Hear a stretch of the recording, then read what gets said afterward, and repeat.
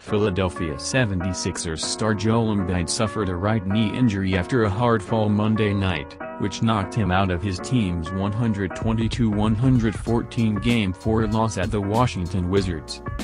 Sixers coach, Doc Rivers said Embiid would have an MRI on Tuesday and was uncertain if he would be able to play in Wednesday's Game 5 in Philadelphia as the 76ers, up 3-1 in the series, try again to clinch.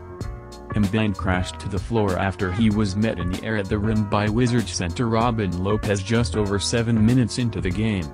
Lopez cleanly blocked the shot, but Embiid lost his balance on the way down and crashed onto his backside, instantly grimacing in pain. Embiid stayed in the game after a timeout and finished out the first quarter but was in some discomfort, holding his lower right back area.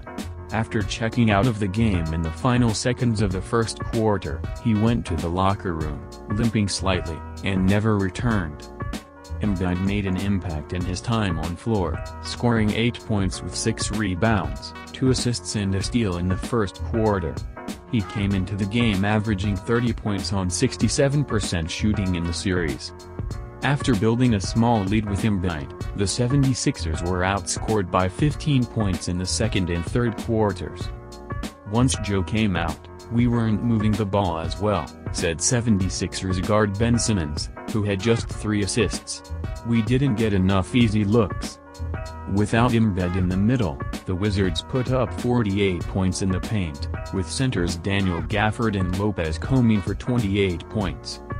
"We're going to need him to be the last team standing, to win," 76ers guard Danny Green said.